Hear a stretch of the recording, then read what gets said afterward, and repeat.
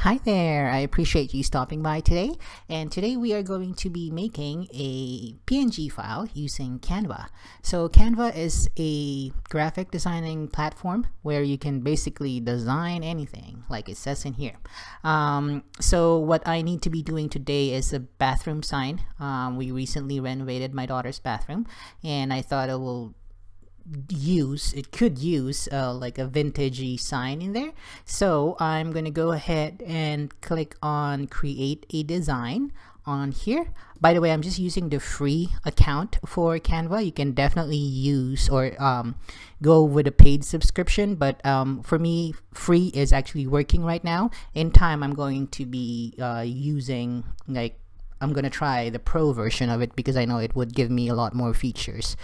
Okay, so I'm gonna go ahead and custom dimensions. That's what I'm gonna pick because I know my dimensions for the reverse or for the canvas. Canvas actually I bought from dollar store, and I'm just gonna do a reverse canvas with that using my Cricut. So that's why I wanted a PNG file for it. So I know my dimensions are 6 by 9. And this one in here, you have to click on inches because it's defaulted to pixels. And since I measured mine and it's in inches, I'm going to do that. And then create a new design. And it's going to give you a canvas. So my design is going to be saying like fresh soap and water, 25 cents. And then hand towels are free. So like that. Something vintagey, old style. Okay, so if you hover onto the left side in here, you're going to see all the features that they have in here, all the commands or all the files and everything else that you can use. I am going to be using just the text box and adding a heading on here, and then I'm gonna say fresh, and my caps is on. Of course it is. Let's do that again. Fresh, put that over here. And I'm going to change my font. You go over here. And I know that my font that I picked is Great Vibes. So I'm going to change that. To make that bigger, just drag this. And put that in the center-ish. We're going to do, I am going to be fixing all the spacing and everything later on. I just wanted to put all my wordings in here first. Okay, so I am going to say, now I'm going to need my caps on. Soap. That over here, and I know the font that I wanted for that is Aprilla Bold. Okay, and then I'm gonna do that again for the water part. So copy and paste that. I'm just gonna change soap to water. Okay, move that over here, and then I am going to do a subheading. The good thing about Canva here, because they have different sizings in here already, so if you want to do different sizes in here, you're gonna do that, or you can actually pick whatever they have already formatted for you. But since I'm going for a really custom look, I wanted to do my own. And now I'm gonna type in and it didn't go, so I'm gonna do it again. Jeez. All right, so put that over here and change the font again. I know that was Bakery. Yeah, make that bold. All right, so I am going to make that bigger again, and then maybe just do like that. Yeah, just make it a little bit like that. Fresh soap and water, and then I'm gonna put like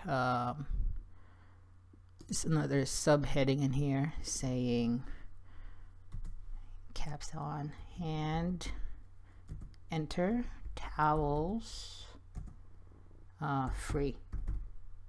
Yeah, looks good. Put that over here on this side here. Do I want to change this font? Yeah, let's change that. I want it a little bit thicker. I've already gone ahead and actually browsed through the fonts that I wanted, so I know exactly which one it is. Okay, that one there looks good. Now I need to add 25 cents. Okay, so 25, I put that on there.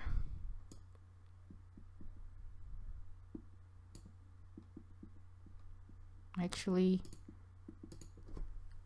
I need to make the heading for this one, because just so it's bigger. Put that over here-ish. Okay, that's good. Now I need to change this to say like old script or something. Yeah, old standard. That's one I wanted in there. Yeah, I was looking for the loops like that, so it's more vintagey looking. What happens if I do bold? It's gonna be fatter. Yeah, that's better. I like that one. Okay, so I am going to put that there. And then I just need to put in the cents subheading maybe. And that one is just a small letter. Oops, I only needed one. Maybe let's do the same font for this. Yeah, good. Okay, so I just need to move that over here. I need to put a line for the cent.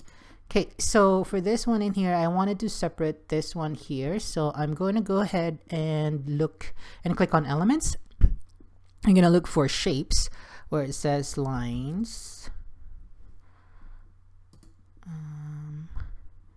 I'm gonna look for one that can actually just separate it, and like I said, you can find everything in here that are most of the ones in here are paid subscription, but if you hover over it, you're gonna see the ones that are free. Once you see the crown, that means that it's a paid subscription one and you can't access that, but I think this is the one that I wanted. See, this is the one that says pro. It's not that I don't want to support them, it's just that I don't have funds to support them right now. That's just what it is, but otherwise I would definitely want to. Okay, so it's hard to make this straight.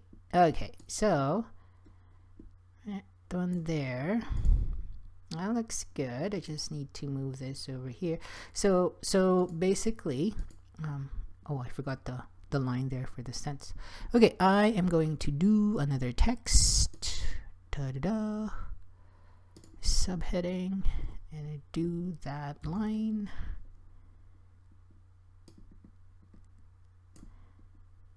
And put that over there. Okay, so basically I am done with it. I just need to play with my formatting and everything. Oh, I just need to make this.